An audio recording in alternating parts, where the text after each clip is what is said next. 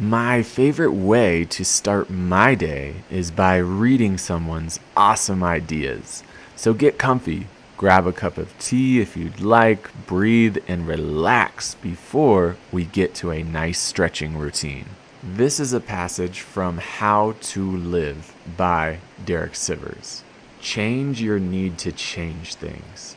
In your most peaceful moments, your mind is quiet. You're not thinking you should be doing anything else. When everything feels perfect, you say, I wouldn't change a thing. So live your life in this mindset. Don't hope. Hope is wanting things to be different than they are. Wanting to change yourself is self-loathing. There's no deeper happiness than wanting nothing. Desire is the opposite of peace. People will appreciate your silence and know that when you speak, it must be important.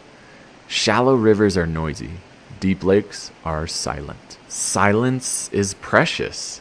Silence is the one thing all religions have in common. Silence is the only way to hear quiet wisdom. Most trouble is caused by action. No action, no trouble. Most actions are a pursuit of emotions.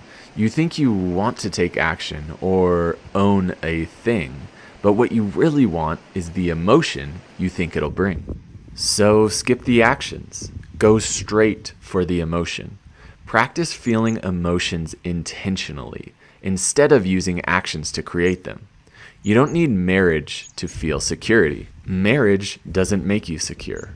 You don't need recognition to feel pride. Recognition doesn't give you pride. You don't need a beach to feel tranquility. Places don't make emotions. You do. Your whole experience of life is in your mind. Focus on your internal world, not external world. When a problem is bothering you, it feels like you need to do something about it. Instead, identify what belief is really the source of your trouble. Now replace that belief with one that doesn't bother you. Your emotions insist they need you to respond. When you ignore the urges, they go away too. Observe yourself. Your own mind is the best laboratory. It's also the most private and peaceful place to work. To be wise, shut out all media and opinions. No news, no gossip, no entertainment. Most of it is just not worth knowing. The unintelligent jump to conclusions. The wise just observe. Wisdom comes from removing the junk, lies, and obstacles to clear thinking. Instead of learning more, get wise by learning less. Keep an empty head so you can observe clearly. The less you do, the more you can see. Observe and learn. Watch the world. So let's find somewhere to stretch out. This is a great routine to do first thing in the morning to open and awaken your joints. We'll begin by laying down on our backs, but don't start falling asleep because we're going to be moving our knees side to side in a windshield wiper fashion. Keeping your arms and shoulders down to the ground. Move your knees back and forth as much as feels comfortable for you, pausing in each position for a few seconds. This is a great stretch for the spine, which generally gets stiff as we sleep. Move gently and make sure that it feels good. We will go for about 30 more seconds.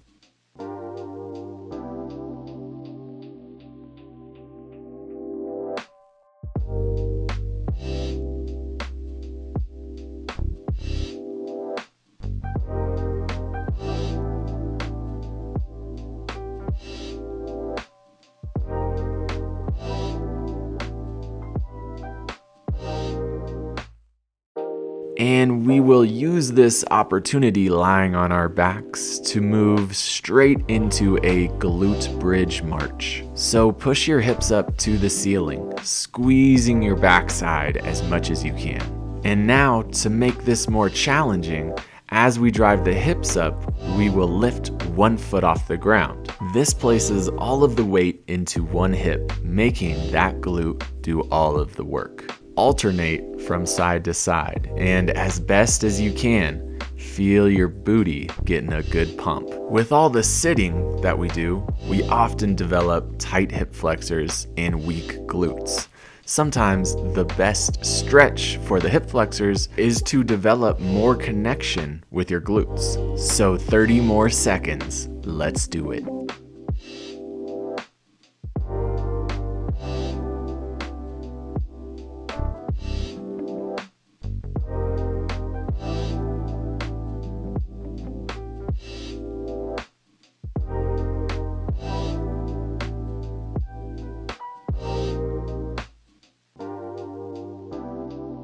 So as we wrap up our glute bridges, I want you to move into a side-lying fetal-like position. It's amazing that this position actually signals to our body that we're safe.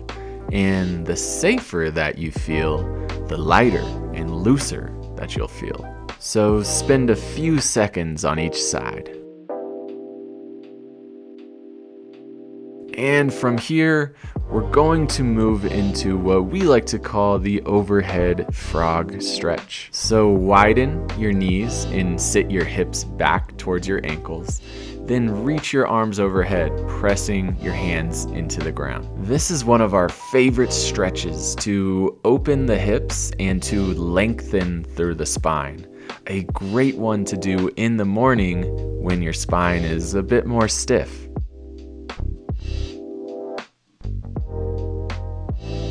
From here, we can easily transition into laying flat on our bellies, then propping up onto our elbows into a cobra-like position. From here, think about opening your chest and driving the crown of your head up towards the ceiling.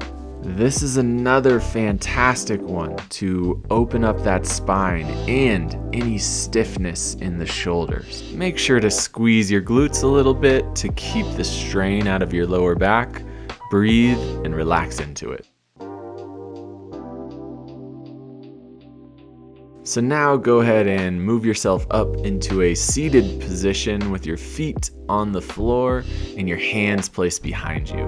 We'll start to get some gentle rotation for the hips. Drive one knee down towards the ground, feeling a nice stretch in the outside of your hip. Alternate side to side and see if over the course of a minute you can get deeper and deeper into each hip. So one thing that I've found over the course of training my body for 15 years is it's very important to find balance. Most people will naturally gravitate towards one side of the spectrum, either hard, intense sessions with a lot of strength work, or to the other side of the spectrum, not challenging your body much at all. It should be no surprise that if you constantly lift weights, run, or just sit in front of a computer all day, one day you'll wake up and realize, wow, I'm really tight. And now we will do 5 butterfly reps, pushing both knees down at the same time. But the key is to, before injury, before you wake up realizing you're stiff as a board, is to implement some very easy, light stretching that only takes 10 to 15 minutes per day to prioritize your body's range of motion and health. So now we'll spend about a minute in our crab position. And first things first, let's get used to driving our shoulders down by lifting the hips off the ground and pressing the shoulders away from the ears. And notice that this is the opposite of what happens when we become stressed and our shoulders rise and we develop poor posture.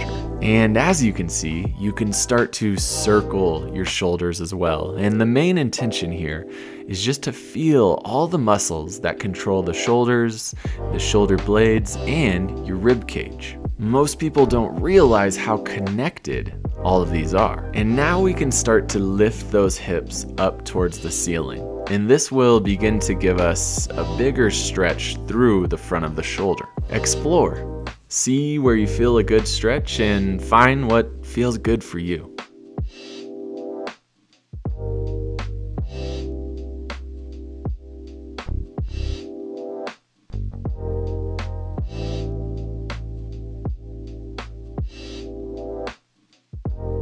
And now we will move into a nice seated glute stretch. Cross one foot over your other straight leg and grab your knee, pulling it towards your chest. Start to rotate your chest towards that knee. Feel your glute stretch and feel your spine twist as well. This is one of those stretches that you can do mindlessly and probably get nothing out of it, or you can put a lot of good intention here and you can start to open up your hips and spine efficiently.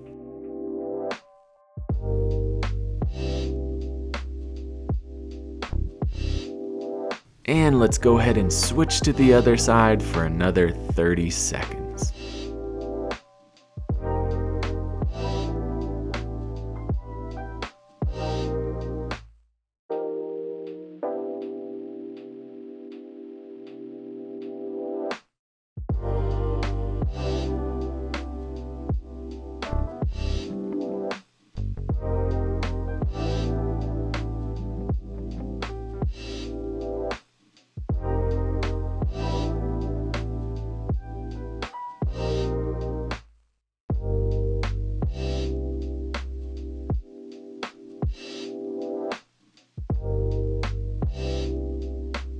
So lastly, we're gonna finish in a standing position. So slowly make your way up to your feet. Slowly reach your arms out to your side, and then reach them all the way up to the sky overhead. Do your best to resist arching excessively through the low back. Now guide your hands down towards the ground, rounding through the spine, stretching the hamstrings, and let your body relax to the floor. And now, taking your time and at your own pace, I want you to repeat 2 more of these.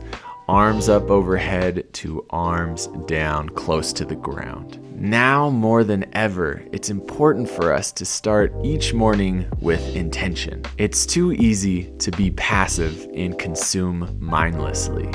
Skip the email, skip the social media, skip the phone altogether. Read something that positively affects your mindset. Meditate, write some thoughts down, and do some movement that nourishes your body rather than depletes it. You may have grown up thinking that one way of working out is the best and the only way for you to make gains. But we have to be real with ourselves to know when something isn't serving us any longer. I used to not listen to my body. I used to punish my body because I thought that's what men do. These days, I'd rather feel good and move freely. If that resonates for you, then come back and do this again tomorrow. You can find more stretching and movement follow-along routines at strengthside.com/guided. Like the video if you enjoyed it, subscribe, and as always,